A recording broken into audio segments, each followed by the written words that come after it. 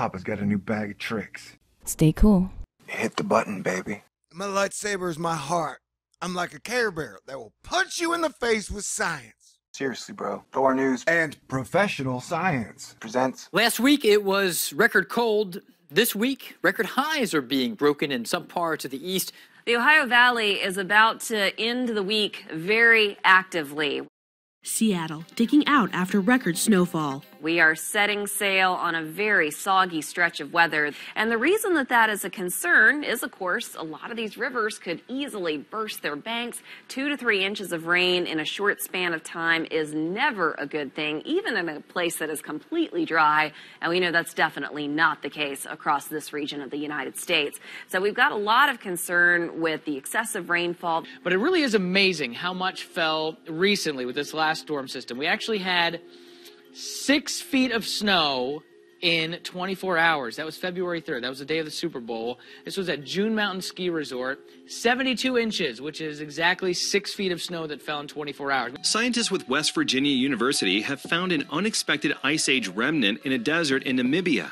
The feature is called a drumlin. You can see the ice there in the background. We are going to see temperatures here climbing to around 50 degrees by Friday, but by the weekend, temperatures are in the 30s. But that cold air, oh yes, here it comes again. But this is a general map of how much snow has fallen so far this season.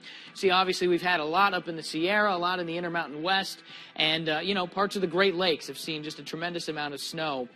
91 inches. Okay, so that's 26 inches above average. There is a new scale being proposed in the weather world, and it has to do with atmospheric rivers. One that you may have heard of is the Pineapple Express, and crews are rushing to repair damage at California's famed Pebble Beach golf course after a severe storm swept through. Now, scientists have come up with a scale for deciphering which ones are going to cause trouble and which ones aren't. Mother Nature unleashed some serious fury this weekend in California, giving residents an extreme wake-up call. So it's got 5 categories, much like the hurricane scale, Cat 1 being the weakest, and then you have Cat 5 being the strongest.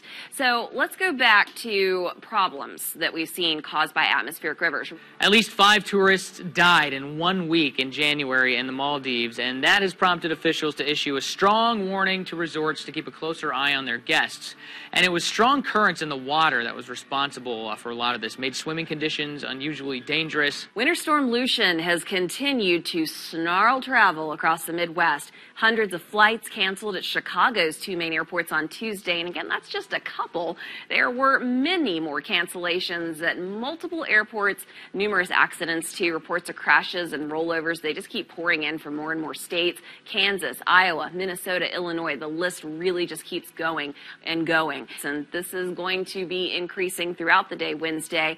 Here's a look at Lucian on the move so you can get a better idea of what you might be dealing with. We're really concerned about this, the icing threat. This goes on through Friday. As you can imagine, one of the most sought after items in stores right now is ice melt. It's so cold in Chicago, you could see it.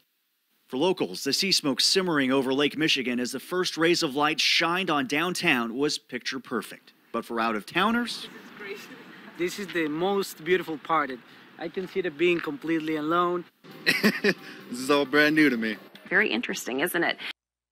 The intensity of energy is increasing.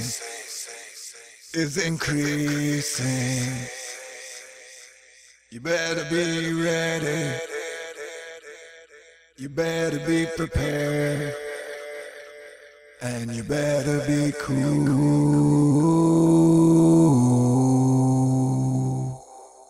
Stay cool. God bless everyone.